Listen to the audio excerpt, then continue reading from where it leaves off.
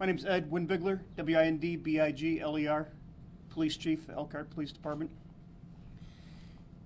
Obviously, y'all know why you're here on the shooting that we had the other morning, Sunday morning at approximately 4 a.m. What we're going to do today is release the officers' names that were involved in that. One of them was a Leonard Delshenko, and Chris will send you the correct spelling on both of these. He is a 7-year veteran of the Elkhart Police Department. The second officer was a Sergeant Nathan Lanson. He's an 8-year veteran of the Elkhart Police Department.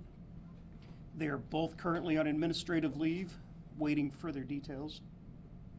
And that's about all I'm going to say on this part of it, because I have nothing new to release until Indiana State finishes their investigation. I believe the mayor's going to come up and speak to you on his portion. That's all good.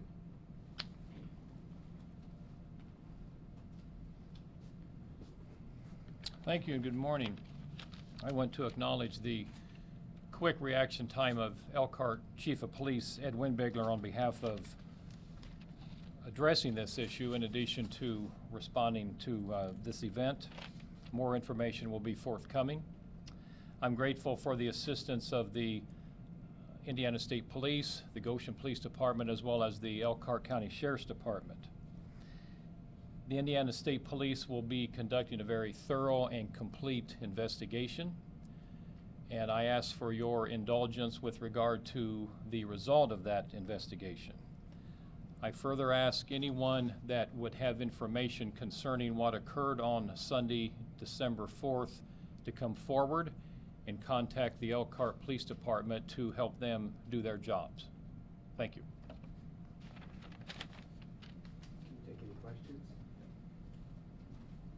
Why are you being so, the criticism has been, departments have been not transparent, and there's no transparency here at all? Well, part of this is the investigation is being conducted by the state police, and when we put out information, we want it to be accurate. We don't want to put out information that's not true, that's not accurate, and that leads to speculation on what may or may not have happened. At this point, we don't know what happened. That's being investigated by the state police. They were out there at the scene, they spoke with some witnesses, they collected evidence. Now it's a point of utilizing those two resources that they have to put together and to paint the picture of what happened, what led up to the incident, and then what transpired after that.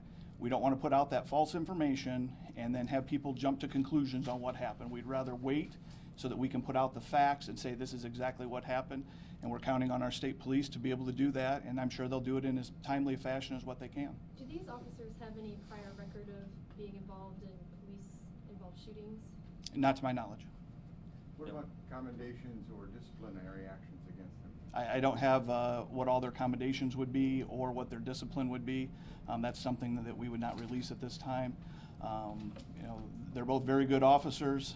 They've both been with the department for approximately 8 years, and they do a good job for us on the midnight shift. The autopsy report was really short yesterday. Do we know where the bullet came from? No, we don't. Again, you know, that's part of the process. You know, there's evidence out there. There was a lot of evidence that was collected.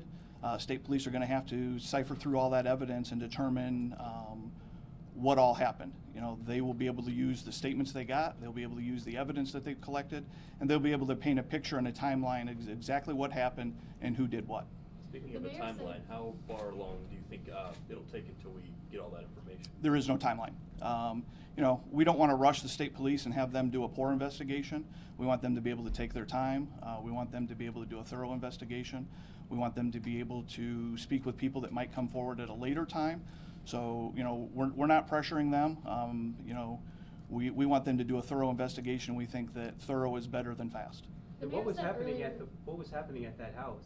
What was going on that evening at that house? We don't know what was going on at that house. That's part of what will come out during the investigation. State police will interview anybody who was there. They'll ask them what was going on. And again, that's part of the big picture. Not only do we look at what specifically happened, but we like to look at what led up to that. You know, what happened at that house earlier that led to the shots being fired, which then led to our police officers responding to those shots fired, and what led to them having to take the actions that they took. That'll all, you know, be investigated by the state police, and as more details are available, we'll try to get them out to you. On the record this morning, Mayor Neese said that it was believed this car was driving at police. Do you have any updates as to whether that information is true? We obviously know that there was a car that was involved, and we obviously know that that car went down an alley and that car wrecked. And that's about all we know with that vehicle right now. You know, we don't know exactly the positions of the officers. That's something that, again, as the state police start to piece everything together, as state police are able to get statements from different witnesses, from the police officers who were there, they'll be able to map all of that out and be able to show a better picture of where everybody was at and where all the evidence and everything was collected. And were there groups of people shooting at each other at the house? Well, we don't know who was shooting at who, other than the fact that we know that our officers responded to shots fired. Again, you know, they heard the shots, they ran towards the shots. We know that there were people that were leaving, you know, and that's something that as police are able to interview, they determine who all was at the residence. They'll be able to speak with them and hopefully be able to get a little bit more information on what led up to the incident. This morning, Mayor Neese also said on the record he had every reason to believe that the police officers were wearing body cameras and that they were working properly. Do we have any update on whether or not that is true? We're not even looking at the body camera as the Elkhart Police Department right now. That's something that'll be first looked at by the state police. But were they wearing body cameras? If they had body cameras on and if they were functioning, that'll be looked at by the state police. At this time, I have no information on who has been assigned or who hasn't been assigned body cameras. So that's something that will come out during the course of the investigation. Will state police be able to answer those questions? Because at this point, they've been directing us to Elkhart. Right. We're dealing with all the media for this. If and when those become available, then that's something that we will consider releasing. Obviously, we put out our policy a while ago, and we're going to stick with that policy. We want to make sure that everything is handled internally, and we want to make sure that all of the court proceedings are handled properly before we get into releasing a bunch of video that may or may not be there. Right now, everything is still being looked at and still being analyzed by the state police as evidence, and so we have to wait for their investigation to conclude before we can move forward with ours. Do we have any idea how many guns were found at the scene? No. I don't know how many guns were collected. I don't know how many shell casings. We're not going to get into the specific of evidence. Again, you know, that's something that as the state police do their report, hopefully they'll be able to get some of that information and put it in their report that'll go to the prosecutor's office. Can you give us a little background on the officers involved? You know, they're both 7-year veteran, or well, one's an 8-year, one's almost 8 years, just a few days short of that. They're both assigned to the midnight shift. I know both of them personally. They're good friends of mine. Right now, they both seem to be doing pretty good after dealing with what they had to deal with. You know, our thoughts are certainly with them right now, and we want to make sure that they're doing okay and that they're processing everything all right. Do we know if Norman Gary was the passenger or the driver in the vehicle? We're not releasing anything as far as where evidence was collected or where any of the victims were at the time when the shooting occurred.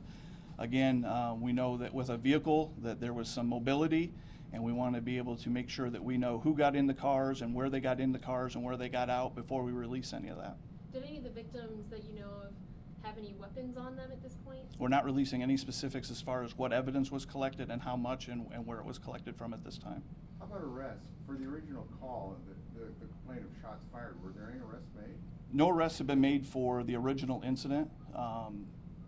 As far as who fired what shots, again, all of that evidence and all that statements are going to be taken by the state police, and it'll be reviewed, and it'll be kind of like a total package that'll go to the prosecutor's office for them to review once we're able to determine who did what and what led up to different things. Is there any correlation, do you think, between the burglary just down the street and the shooting? Yeah. To my knowledge, at this time, there's nothing that connects anything to deal with the burglary with the sounds of gunfire and the shooting incident that happened. The other people who were shot, are they still in the hospital? I'm not aware of their condition right now. I know as of early Monday morning, they were still all being treated at different hospitals.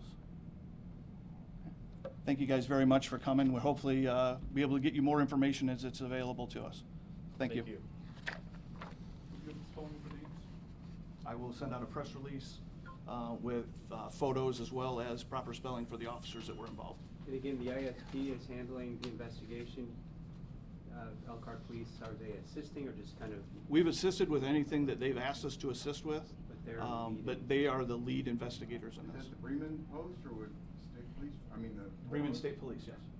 And Thank is there you. any indication that this is you're investigating whether race might be involved in this, whether the officers and the victim? I mean, it's been on the national news, so you can't be surprised at that question. Why would you think that race would be involved in this? Well, because we've had a number of national stories about. We have nothing to indicate that any type of race issues